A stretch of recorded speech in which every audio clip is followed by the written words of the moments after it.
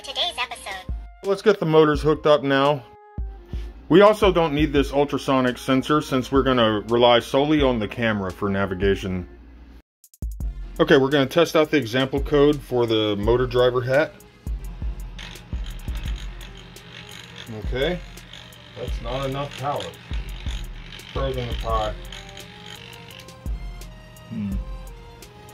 Let's try out having two sets of batteries, one for the Pi and then another for the motors.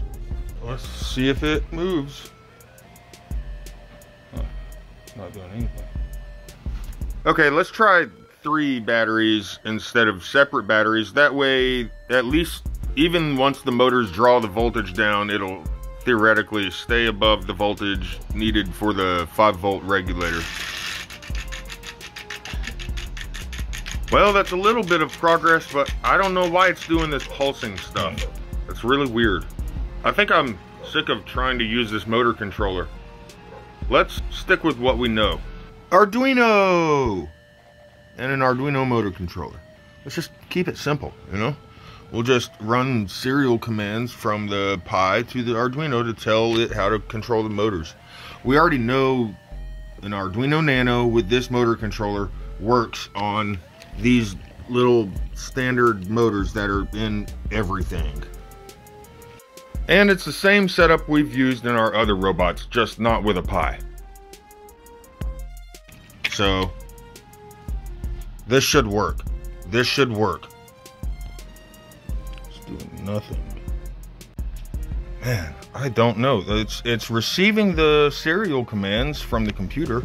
Let's connect this motor controller to this robot instead, just to see if we can get some movement, just to make sure that there's not just something messed up with everything on this robot.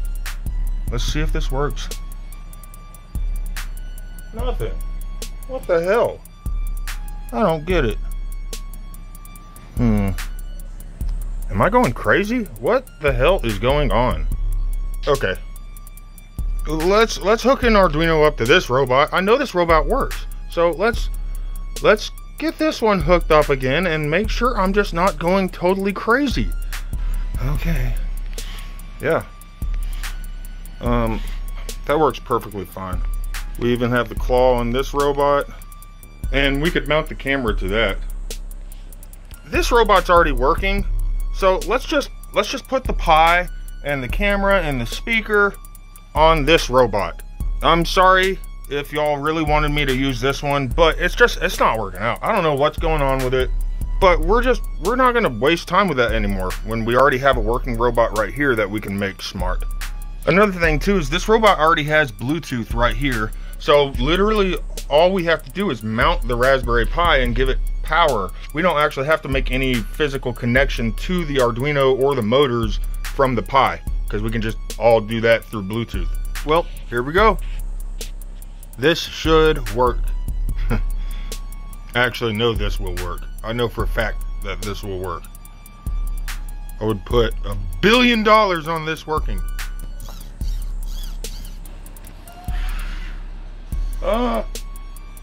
Oh my God. It worked. It worked. We have movement now, so let's get started on navigation.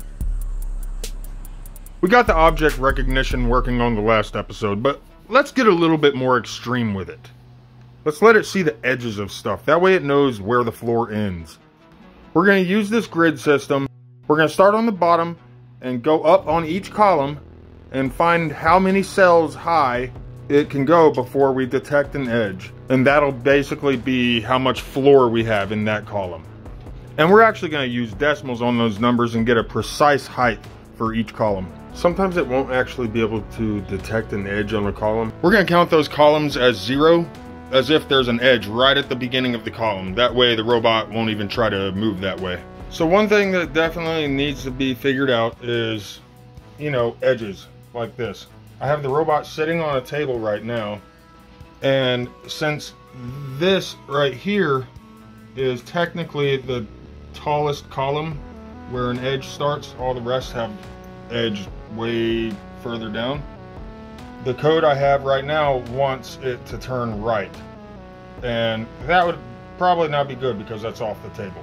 So we need to figure out how to, I guess, create this boundary of the table right here. Could do something with like since like the brightness of the table is way different from the brightness of not table.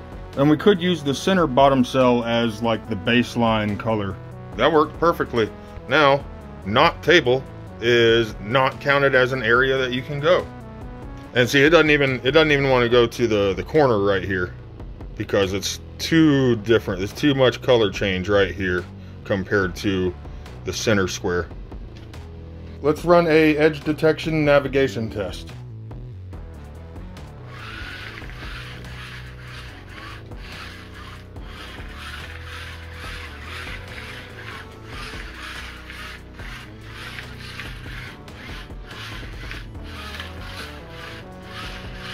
Thing's hard to follow.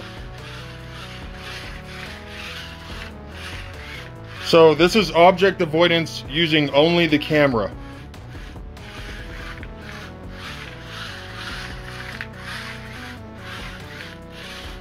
It's working pretty good.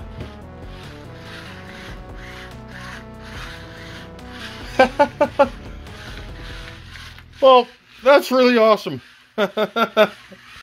On the next episode, we're going to combine this navigation with detecting humans and following them. We are also going to integrate the speech code with the movement code and get everything working seamlessly together.